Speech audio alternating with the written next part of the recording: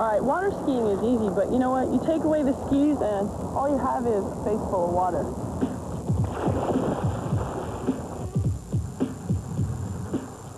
All right, well, before I'm all washed up, you guys have to look at Guy Cooper.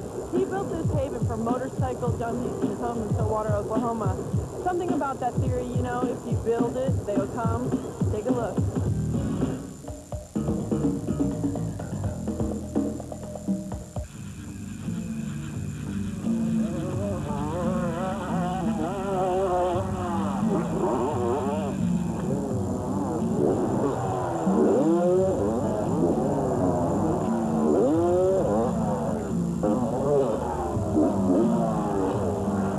My name is Guy Cooper from Stillwater, Oklahoma. I race motorcycles.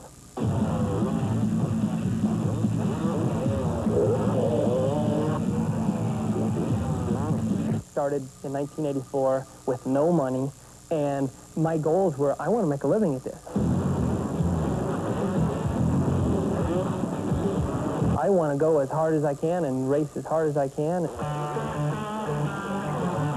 I got comfortable riding on that edge. The more screaming and hollering was going on, the flatter and the higher I got.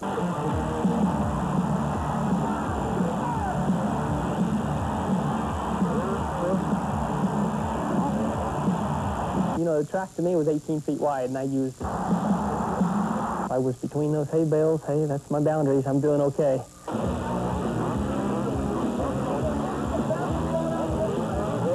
I have a hard time hitting the same spot every time, so more air for me meant more time to correct. I can probably move my bike 3 or 4 feet in the air. I like the adrenaline, and whenever you're out there pushing yourself to the max and those close calls, you know, they can give you that rush. You know, there's very few riders that have made it all the way up without any major crashing.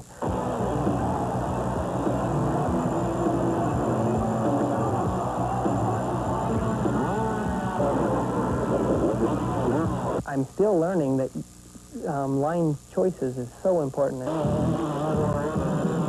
And so that's where I'm at now, is with American Suzuki Off-Road. I'm all over the place racing for them, and it might be a enduro one weekend, a cross-country the next weekend.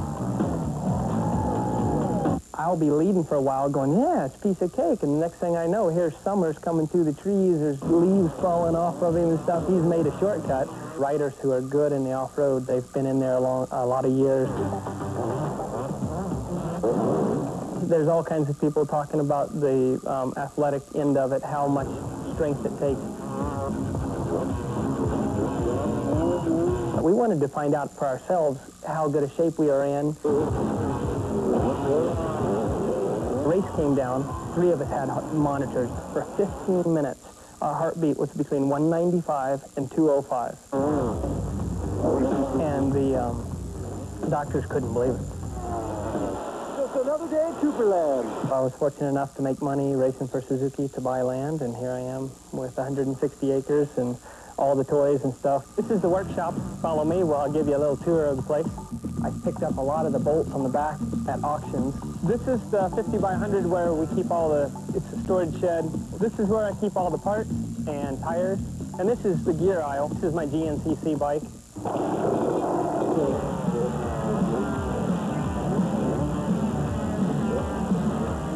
Hill climbs are fun.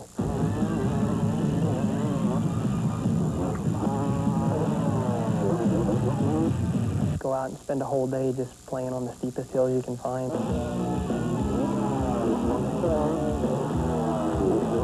This isn't mirror objects, and it's not hanging by lines and stuff. But I love air, because in the air, it's time for me to relax. I concentrate on the takeoff. The landing I know is coming up, but I have those few seconds to relax. There you go. Now get your knees together and your feet apart. There you go. Then sit up, and as you sit up, your feet will come to the water, and just let them tickle the water. Just touch it. Okay. And then slowly push down, keeping your arms straight. Hang on to that bar. Hip hips up. There you go, even more. Try to touch your belly button to the bar. Ready? There you go, hips up.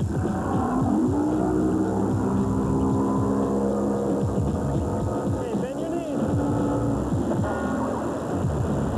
Well, you did fine, but you still got to, you want to arch it, you want to hold your foot right there in a firm position. You kind of just had it like this. Yeah, you're right. You're trying to get up still by pulling your arms in, okay? You're bringing your shoulders forward. As you're coming here, you're kind of coming up like this. Okay, your arms aren't really pulling in, but watch my back. Instead of it staying here and coming up here, you're coming this way.